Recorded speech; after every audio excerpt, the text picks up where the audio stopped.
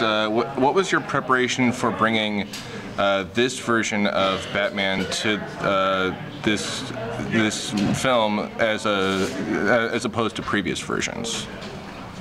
Do you mean previous versions that I've done? Yes. Because I know that I'd imagine the characters kind of changed and evolved over time just with the stories, correct? It's changed and evolved naturally. Like it doesn't. It's not like, oh, I'm doing Batman Hush, so he's going to be different. It's evolved naturally throughout. That's what I'm trying to say. Throughout, this is now the 10th film in the series, and it's almost like 22 hours of television. Like it's like a full season of ups and downs, and it continues the story in a very strong way.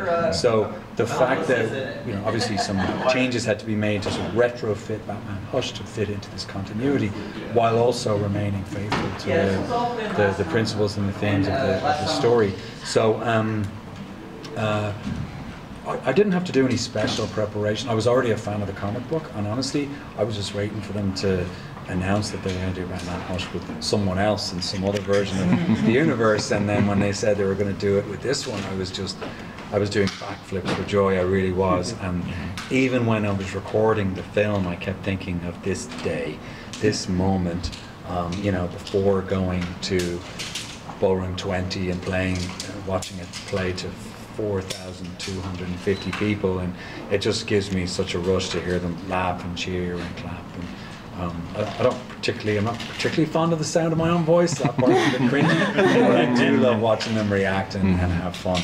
And so it's almost like this time it's personal for Batman, and this time it's personal for me too.